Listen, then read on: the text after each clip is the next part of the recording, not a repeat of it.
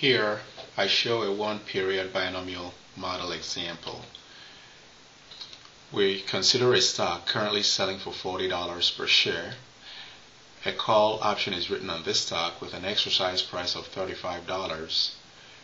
Expiration time for the option is 1 year, and currently the risk-free interest rate is 8% per year. So we're going to use the one-period binomial lattice to show how the price of the call option is determined using the binomial model. So the stock is currently worth $40. We assume it can either go up by 25%, that's the upside parameter, from 40 to 50 bucks, or it can go down by 20% from 40 to $32.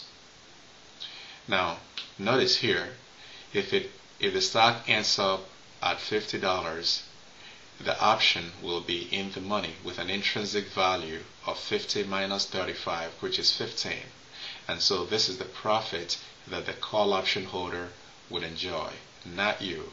Remember, you are the hedger. Put yourself in this example in the position of a hedger who purchases a stock and is worried about the stock going down in value, and to hedge, you wrote a call.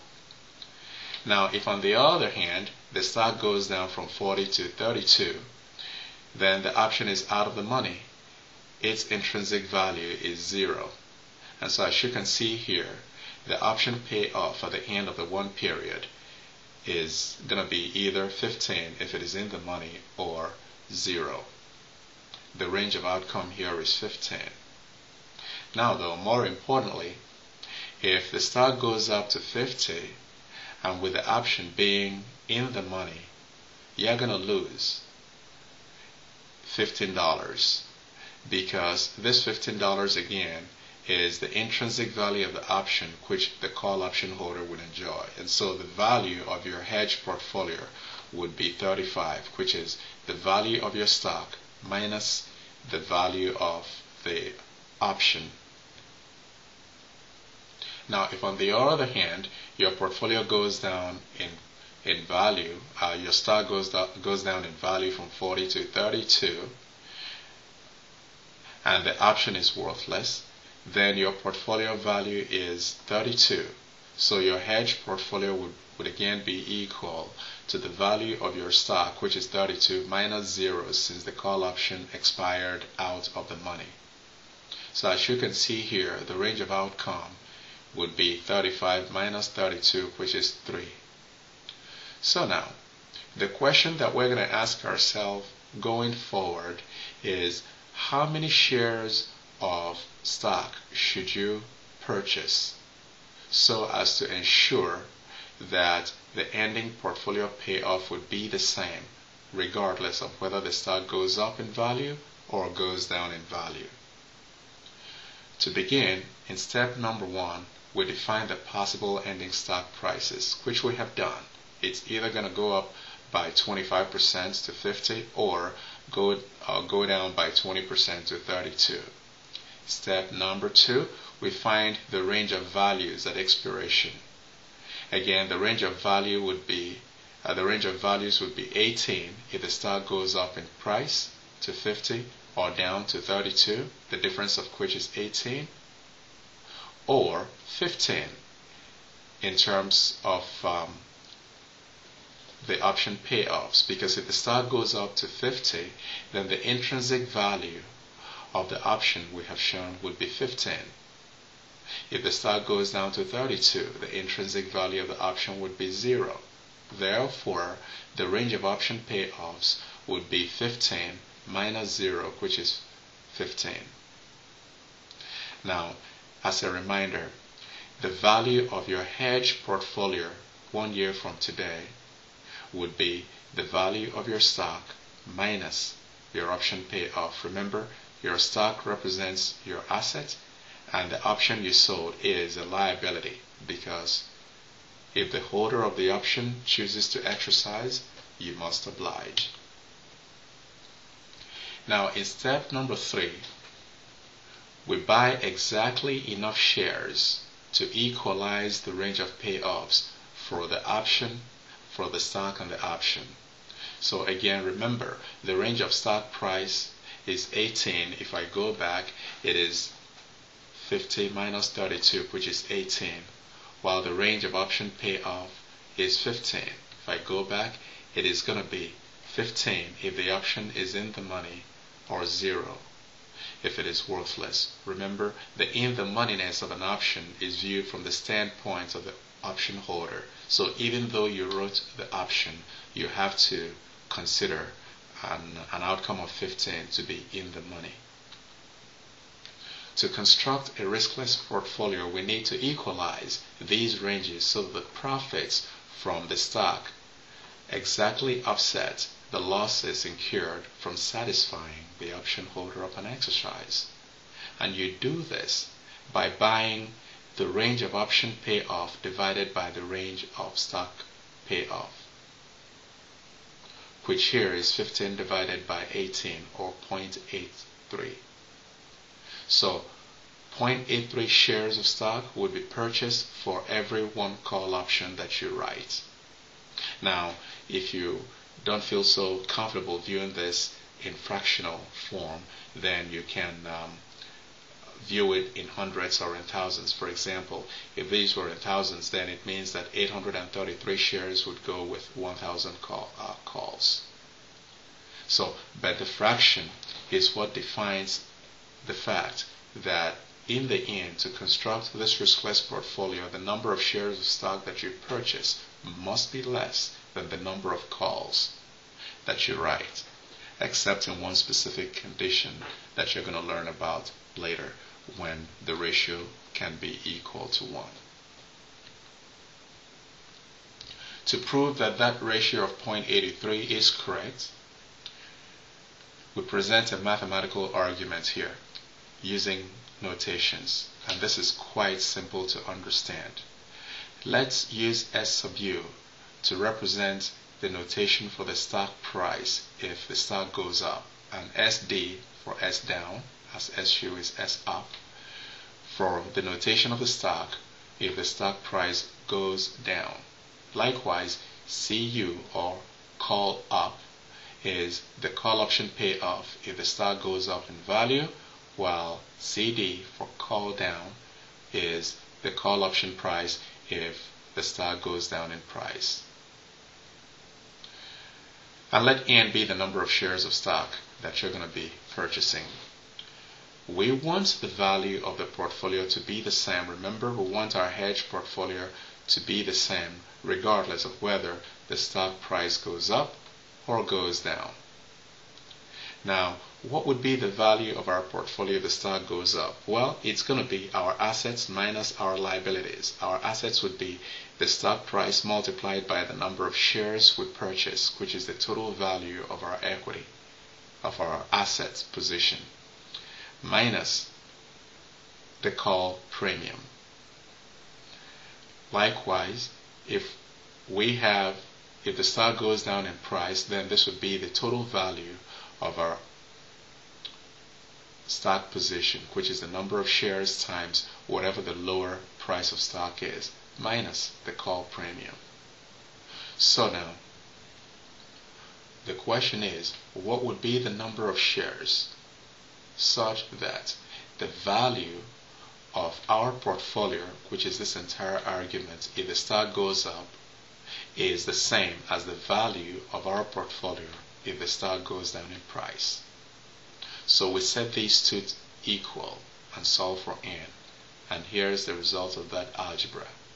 So it says that the hedge ratio, which is what I'm referring to here, this is called hedge ratio, is equal to CU minus CD divided by the difference between SU and SD. And if you plug in the numbers, you find that 0.83, which we solved in an elementary fashion back over here. So now, armed with this information, it means that if we're going to buy 0.83 shares of stock, then the current value of our portfolio would be $40, which is the current stock price multiplied by the number of shares. So that's going to be 33.33. At the end of the period, and if the stock goes up in price, then the total value of our stock portfolio would be $50, which is the price rise multiplied by the number of shares, which is 41.67. If the stock goes down in price to 32, then the total value would be 26.67, the total value of our stock, that is. So now, in step 4, we create a riskless hedged investment. And here's the proof of it. Remember, we're going to buy 0.83 shares of stock for every one call we sell. So here's the quick summary of this argument. The initial stock price was 40, which multiplied by the hedge ratio of 0.33 tells us that the total value of our stock portfolio is 33.33. If the stock goes up to 50, this would be the value of our stock portfolio. If it goes down to 32, this 26.67 would be the value of our stock portfolio. If it goes up to 50, the option payoff would be 15, which is 50 exercise price minus 35. So, 50, which is the stock price, I beg your pardon, minus 35, the exercise price. So that's 15. And we showed earlier that the intrinsic value would be 0 if the stock goes down in price to 32. So as far as the options are concerned, the range of outcome would be 15. Now though, but observe that if in fact the stock goes up to 50, such that the total value of our stock portfolio is 41.67, then what this means is that our portfolio, our hedge portfolio payoff, the value would be the stock value of 41.67 minus our liability, which is the intrinsic value of the call option 15. The difference is 26.67. Likewise, if the stock goes down in price to 32, such that the total value of our portfolio is 26.67, then since the option expired out of the money and is worthless, the portfolio value if the stock goes down in price would be the value of our stock, 26.67, minus 0, our liability, to still give us 26.67. Voila. As you can see, our portfolio value is the same regardless of whether the stock goes up or goes down. And so we have effectively constructed a risk-free hedge portfolio. How will this help us determine the price of the option today? Well, in step number 5, that's where we're going to find the value of the option price today. To do so, remember, if I go back here, the value of our portfolio is 26.67, regardless of whether the stock price goes up or down. So the question is, what's the value, what's the present value of that 26.67? In other words, I go back one more time. If we are here today, and at the end of this lattice here, this node, the value of our portfolio would be 26.67, either here or here. Today, what's 26.67 in terms of its present value? So we're just simply going to discount it one period. Remember, in this example, one period is 1 year. So, okay, I got a little bit carried away here by using daily discounting, which is dividing 8%, the annual rate, by 365, and discounting it over 365 days. It really doesn't matter in this case if I just go 1 plus 0.08 to the power of 1, since it is 1 year. I would get the same thing as I would get if I did it the way I showed it here.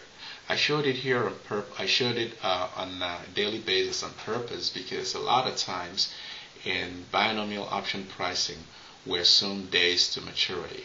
The holding period is usually less than a year, and so to annualize you'd have to actually express all your estimates in the using 365 days to show how much the rate is per day. In any event, the present value of $26.67 over 365 days is $24.62 using discrete discounting. In the binomial option pricing model, it's more traditional to use continuous discounting, whereby present value is equal to the future value multiplied by E, which is the base of natural logarithms, to the negative RT. R is the discount rate, which in this example is 8%, and T is the expiration date of the option, expiration period of the option. So plugging and playing right here, just as I did down here, we calculate it to be 24.62. So that's the value of our hedged portfolio today. Again, remember that the value of our portfolio is equal to our assets minus our liabilities. Our asset is the stock. Liability is the option. In this case, the option payoff. Therefore, if you want to calculate option price, solve for it algebraically.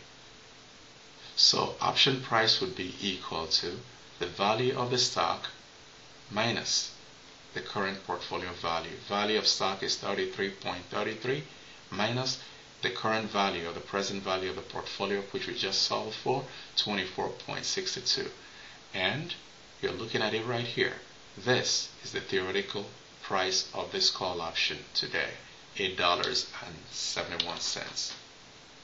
And then this $8.71 would represent the equilibrium price of the call option. If the option sells for any price other than 8.671, then theoretically we do have an arbitrage situation, since the portfolio is a riskless portfolio, returning 8% the risk-free interest rate. In the next presentation, I will give a summary of this example on a spreadsheet.